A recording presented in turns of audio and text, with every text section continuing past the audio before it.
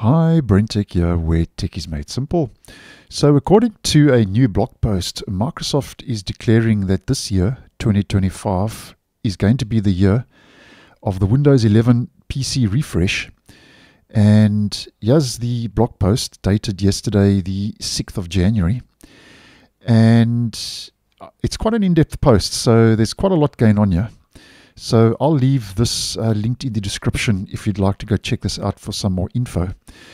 But as you can see that Microsoft is using CES 2025, which is the Consumer Electronics Show, basically as a platform to encourage people who are still using Windows 10 to move on to Windows 11. Now, in this paragraph here at the top of the post, Microsoft is saying that 2024 will be remembered as a transformative year when many experience the unique benefits of AI in practical application, pushing the boundaries of what's possible on a Windows PC at work, at school, and at home.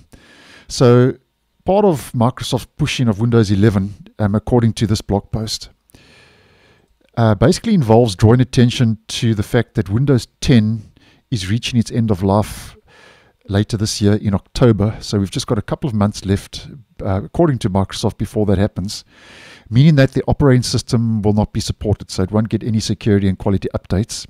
So basically Microsoft, their vision for everyone and what they should do is they need to move from Windows 10 to Windows 11. So that would be small businesses, large organizations, individuals, and so on. So everybody across the board.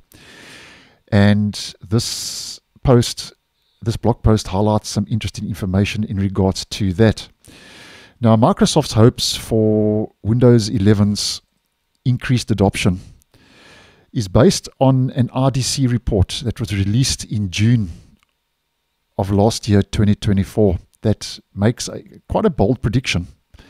So for this, we're just going to head down to this paragraph where they mention the report. So Microsoft is using this report. They say, according to RDC, nearly 80% of businesses are planning to refresh their PC portfolio by the end of 2025, and 70% of consumers will refresh their PCs in the next 2 years, emphasizing the increasing demand for secure, advanced AI-enabled hardware that Windows 11 PCs provide.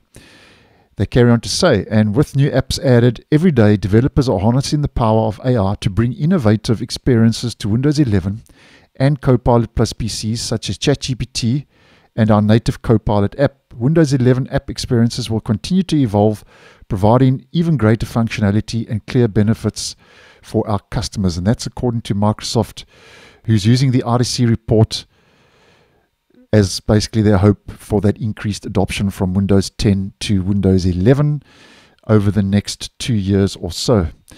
Now, if we head down to this paragraph, Microsoft mentions something very interesting, which I'm sure is going to cause quite a bit of debate. They say, we believe that Windows 11 is available at a time when the world needs it most, okay, providing advanced AI capabilities.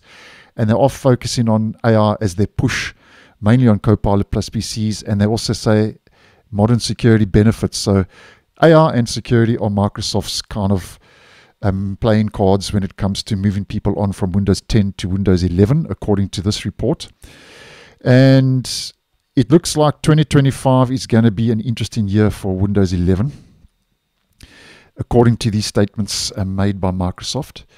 But me personally, I think that Microsoft needs to continue its efforts to fix the problems that were caused last year in 2024, mainly with Copilot Plus PCs and the recall feature, and also Windows 11 24H2's update. The feature update was plagued and is still plagued with a lot of bugs and instability and problems, which are almost experienced on a day-to-day basis on Windows 11 24H2 and many others. So I think Microsoft needs to fix its problems that were started last year and restore its user trust, I think, before they do make very bold claims. I think just getting what they have working and functioning properly before they are starting to push a whole lot of users from Windows 10 onto Windows 11, or are strongly encouraging that move. I think they need to kind of fix what they have first and then move on to pushing Windows 10 users to Windows 11.